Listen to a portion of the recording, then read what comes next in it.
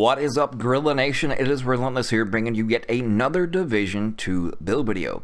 But if you happen to be new to the channel, or you're just enjoying the content, then please be sure to ground and pound that like and subscribe button. Also, reach up there, trigger the bell, and turn on post notifications, so that way you never miss a live stream or a video that is uploaded. Well, I want to first and foremost say, if you want to see a full extensive gameplay of this particular build, that link is in the description below. It's entitled Don't Turn Around. But I will send you over to a few short clips of this build in case you might not have the time to fully check out that video, but yet I want to still include some gameplay in this particular same as the build video. So I'm going to send you over to it, and we'll see you guys back in here in a moment. Actually, the friend of my friend is an enemy.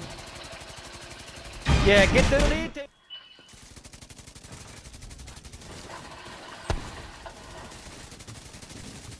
You said we were friends. What up, Relentless? You didn't kill shit, did you? Hazard protection. Where is he? Oh. Ah, he's like one shot, rogue. Now we can go get it off just to piss him off. Can I get a hell yeah? You die too, you hive-dependent schmuck. As you can see, even with my mediocre PvP skills, that I can hold my own and it dishes out a ton of damage. Now, if you have better PvP skills, then you will actually do even better than what I do with this build. But also keep in mind, this is tweaked and made to my personal preference and playstyle. You might want to tweak it, and I always urge everyone to tweak it to their playstyle and to cater to their speed of gameplay versus the likes of mine. You might prefer one thing over another as far as when it comes to simple stats or different mechanics that involves, intertwined in the build. So tweak it as you see fit. This is to my liking and to my playstyle. So let's hop into the build. 422.6k armor, 136.9k health. That is almost 600k toughness. To be exact, it is actually 562,000 in total toughness, which is considerably a lot tankier than most of the berserk builds that I see typically either in build vids or in the dark zone. Most are running around 400k armor and like 20k health, which is just dumbfounding to me. But anyways, we'll get into that in a moment. Starting out with the RPK, 31.2k base unhinged Allegro protected reload, but don't forget to factor in the plus 15% to targets out of cover. And with that damage to targets out of cover, that brings it up to 35,847. But you can use whatever LMG that you prefer. It's just, I believe that the RPK is the most underused LMG currently. It used to be the Pestilence, but since the Pestilence got a buff, so did the RPK, and it is a complete monster. As far as when it comes to the base damage and RPM, I think by far it is the best LMG, other than, the likes of exotics such as the Pestilence. The second one would have to be the military MK46. As you can see, this one is at 34.7k. The M60 took a hit and is no longer king, and when you factor in the RPM along with the damage, in my opinion, it's a good debate when it comes to which is the best LMG as far as black market RPK versus the military MK46. But it's personal opinion. In my opinion, I go with the RPK just for the damage and the RPM. Now mod it as you see fit, but as you can see, I almost have 100% stability, and that is because I get the 15% stability in the optics, 20 plus 20 rounds, 10% stability, and then another 10% accuracy. And also what makes the RPK great is the reload time, because generally most of all the others will have 5 to 5.5 second reload time, and even with the extended magazine getting plus 20 rounds and negative 10% reload speed, your reload speed is still only 3 seconds. So even a few seconds that you can shave off can really mean the difference between living and dying in a gunfight. Now, as far as secondary, I went with the Merciless for the holster talent because it synergizes well with the Spark backpack talent. and that is brutality. While holstered, landing a shot has a 5% chance to deal 100% weapon damage as explosive damage. And even though it says 5% chance, typically halfway through the magazine you're going to proc spark 99.9% of the time. So that 5% may look really, really low, but it actually procs more than it doesn't.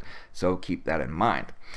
Now, as far as the holster talent on my sidearm, I go with stop, drop, and roll. While equipped, rolling removes burning, bleed, and poison status effects. Can occur once every 60 seconds. And primarily, Division 1 used to be what I call the nomad dependence, because that is primarily they're one-dimensional and that's all that they rely on. And that was basically Division 1. Division 2 has become more or less the status effect hive dependence.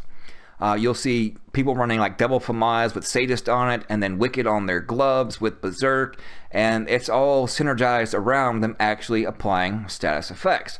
So with this particular reiteration of this build, that is why I have stop, drop, and roll.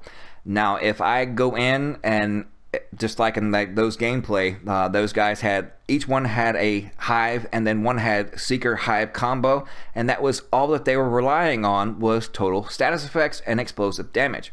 Well, with the blues that I have, the 4 defensive mod slots, I have armor and health mods with percentage armor, and then I have ones with explosive resistance, which is easily switched out. Now for the hazard protection side of it, for this particular iteration, I have 20% hazard protection, but I'm not one-dimensional, and you shouldn't be either, so always have a plan A and a plan B, so that way no matter what you encounter, you have a fallback. So let's say I die to status effects. I get sent back to the checkpoint. Well, then I switch to this particular version of the build. I lose a little bit of health, I gain a little bit of extra armor, but I also gain 60% additional hazard protection to go along with 20 that I already had, so a total of 80%, and the damages stay essentially the same. It works out really, really well, and it's poses to those one-dimensional players that are relying on only status effects and they have no backup plan, no other build to go to. They are specifically one-dimensional, and you are not. That way you can more or less be water and be more fluid, and that way you can adapt to whatever you encounter in the dark zone. And that's why I always tell you guys that. But anyways, let's hop into the build, starting out first with the chest piece. Now, there is multiple opinions when it comes to the Berserk talent, but you need to find out your sweet spot as far as your armor to health ratio. It depends on how much of benefit that you want to, I guess, actually benefit from Berserk. The full potential of Berserk is when your armor is completely popped and you're relying on your health pool. That's why most of the time if people are totally DPS, then they want health over armor. They want all the health that they can get stacked on. Some will have like 350, 360k health, and then only have like 180 to 200k armor. And that's how you get the most potential out of Berserk. But if you only wanting to get, say 8 to 16% additional damage with your Berserk, then you can go with more like my consistency of the armor over health. But I went one little step further, and so that way I still have 136k health to rely on once my armor is popped. So I can still dish out, 10 to 15 bullets and still have enough time to retreat into cover, to apply an armor kit, to drop a heal, or whatever the case may be. You do not, I want to reiterate, do not make a 400k armor build with only like 20k health. That is redonkulous and just dumbfounded when you think about it. Especially when you accompany it with a hive, you're kind of more or less counteracting yourself. You're not getting any kind of potential out of it. It's like you're just throwing a build together and just satisfied just getting 8% additional weapon damage. But to get the least amount of benefit from Berserk, in my opinion, you at least need 100k health. And as you can see, you can still easily obtain 400k armor in doing so and get the most bang for your buck when utilizing Berserk. Now, starting with the attributes, 10,822 health, 22% total armor, 10.5% weapon damage, of course Berserk. And this particular chest piece has 2 defensives and an offensive mod slot. In the first defensive mod slot, 4865 armor, 2736 health, and 3.5% total armor. There's actually some good armor mods in the vendors right now, to where instead of that health value, it actually will have like 4% explosive resistance. So you can kind of add those up, and there's actually some that's out there that has 10 and 11%. I believe that was last week. So you can essentially, out of 4 defensive mods, you might lose a little bit of armor, but I can still get over 400k. But in turn, I can get 40% explosive resistance just in defensive mod slots. So that way you don't necessarily have to put 2-piece negotiators to level 1 for that 30%. And then that 40% in turn will help you definitely survive with this survivability, with this amount of armor and health, no matter how strong their seekers actually get. You'll be just fine. Then in the offensive mod slot, 6% LMG damage. And then going into the likes of the defensive mod, we have 5991 armor, 3% total armor, and then 2149 health. Now on to the holster. It's a Heligard holster, 14% health, 41,165 health, and then 2 offensive mod slots. That is why Heligard is still hands down the best brand set in the game, just because of its versatility when it comes to the likes of having its attributes as well as mod slots in them. And these particular ones, the 2 offensive ones, I get an additional 5.5% LMG damage in one and another 5.5% in the other, for a total of 11% weapon damage just for those 2 offensive mod slots. Now the third and final piece of the Heligard. 5.5% total armor, 5% weapon damage, 26,593 armor, hardened and spark. Damaging enemies with skills or explosives grants 15% weapon damage for 15 seconds. That is why I have the Merciless as my secondary. But if you want to forego and don't say, let's say you don't have the Merciless, you don't rely on skills, you can proc it with your grenades. But if you just would rather not deal with it altogether, you will be sacrificing, in this case, 5% my roll, just basing off this piece in as an example. I lose that 5% weapon damage and spark, so a total of 20% weapon damage. But if I just want the survivability, this piece still has the offensive and defensive mod slot, so I don't lose nothing there. I get the vital that puts my health up to 191.9k, but as you can see, my armor is still would be at 399 armor. So essentially still almost 600k armor, and if you actually add the 2 numbers together, I'm actually a little more tankier than the other iteration, but I'm losing out on 5% weapon damage as an attribute and that potential 15% weapon damage from utilizing Spark. So it's whatever your personal preference is when it comes to the likes of using the talents of Spark, or just foregoing it all together and just getting, you know, a lot tankier. And of course, the defensive and offensive mod slot. In the offensive, another 6% LMG damage. In the defensive, 6,056 armor, 2806 health, and then 2.5% total armor. I have 1 piece of Petrov on that gives me 10% LMG damage, and then as the attribute, another 11% LMG damage, and then devastating, plus 5% weapon damage.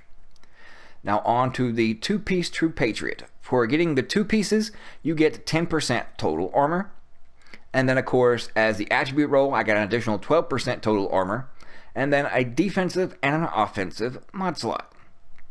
Now this particular one, I get another 5.5% in the offensive mod slot, and then 4320 armor, 3% total armor, then 4086 health. Now there is multiple different combinations you can go with. Let's say for instance you are one that likes to utilize a lot of cover. Then since the True Patriot knee pads have also 2 offensive mod slots, you can essentially change out the knee pads over to the holster and then put on a Heligard holster, and if you like to shoot from cover, then you can utilize the ones as you like I'm showing you on the screen with Composure. While in cover, gain 10% total weapon damage. So you'll actually be a little tankier because this has 2 defensive mod slots, so you're going to gain some armor out of it. As you can see, I don't really lose any health whatsoever. I just have to put in another defensive mod here, and then I actually will have more armor based on my percentages I already have than what I do now, but I lose out that offensive mod slot. And you can do the same like on the mask. It's just I have found I'm not one to utilize cover that much, and just in certain situations, like when I'm trying to heal up, or you know, trying to be more tactical, or getting out of line of fire, or breaking line of sight, then you know, typically I will be in cover. But since I'm generally more or less, you know, an open run and gun type playstyle, then I feel that I don't really need Composure here, so that's why I went with the overall flat base damage by having that other offensive mod slot versus that little extra tank ability, if that's even a word. I know I have crappy grammar. But anyways, moving on. On the mask, 29,280 health, 7% crit chance. This is not a crit chance build. If you want to actually see the crit chance version of it with crit chance LMG RPK, the same RPK I'm utilizing here, then check out the cardiac arrest build. But this is the best mask that I have because it has that 29,280 health on it, and that offensive mod slot that gives me another 5.5% weapon damage to my LMG. So the sky's the limit. You can mix and match different variations of it when it comes to like the Heliguard pieces and the True Patriot. It all depends on your personal preference. So now let's go over the stat sheets itself. With the RPK, as you can see, only 10% crit chance, 25% crit damage, but we're not utilizing any crit. We want that plain blunt force trauma of just the overall base damage and not having to rely on crits. And our overall total weapon damage for all weapon damage is 48.5%. And the LMG damage bonus is 62% for a total of 110.5% total damage to our LMG, which is really, really nice. And then these are the rest of the stats as followed. You can stop the video if you want to get any particulars, but I think I've taken up enough of your time. But I will continue to scroll through. And I appreciate each and every one of you. We're almost right at 11K. I feel so humbled and blessed by all the support and love. I appreciate it. Let's keep this train going. But anyways, guys, that's going to wrap it up. Appreciate you, and we'll see you fudging later.